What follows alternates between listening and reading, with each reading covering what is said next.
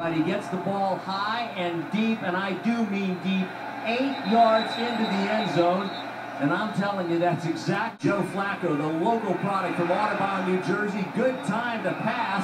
And I'm telling you, he gets down in 10 for the Ravens, getting close to midfield. And I'm telling you, oh, and a good penetration by a couple of guys, bringing Ray Rice down for a loss. And boy, I'm telling you, there he is, Jim Washburn, and I'm telling you, And this is just a screen pass, but they red screened, they reacted to it, and made Joe Flacco eat that ball. Hey, Huey, I'm telling you, they'll play for the Eagles on an offside. Grant Selleck. Oh, I'm telling you, that was Jim. Vic, back to pass. Looking deep, and he's got Chad Hall way down at the 2-yard line. What a throw.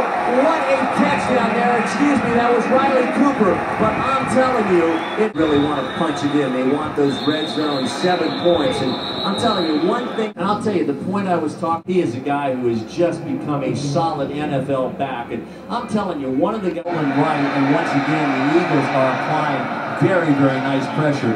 Jason, I'm telling you, Trent Cole is just relentless.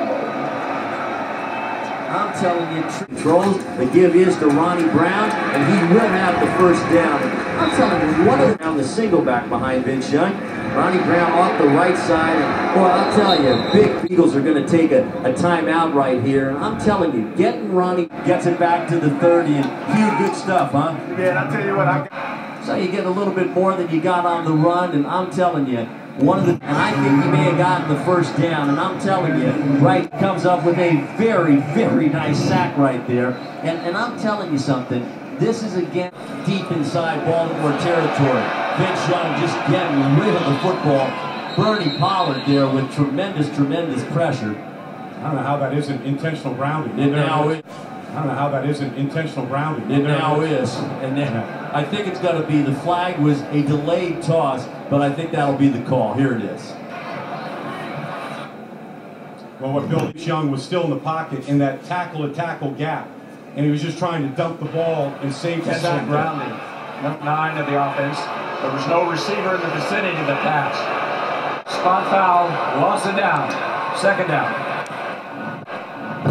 You know what, guys? I know this is the preseason. Everybody's still working out the kinks. Even the refs are working out the kinks because we didn't have any OTAs or anything like that. But hey, Barty, the running back was right there. That didn't look like intentional grounding to me.